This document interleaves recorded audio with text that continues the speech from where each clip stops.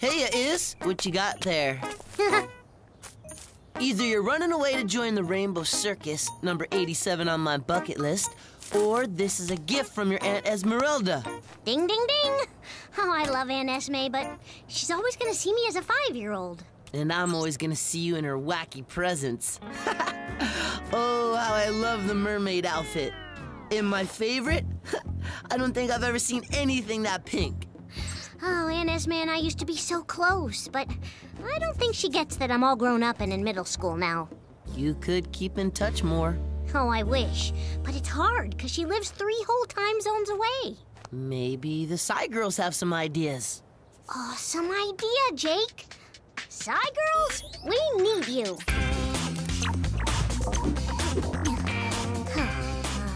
This one?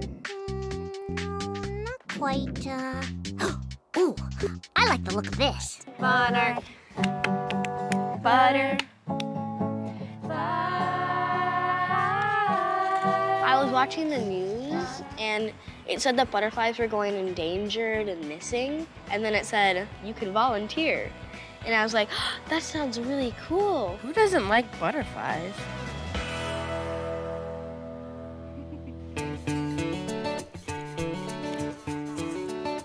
Hi, Kelly. Hi! I'm with the Monarch Larva Monitoring Project, or MLMP. That's a citizen science organization where we use volunteers like you guys. Well, let's go see what kind of butterflies and eggs and larvae we have out here today. Citizen science is when someone like the MLMP asks the public to volunteer to help them get data.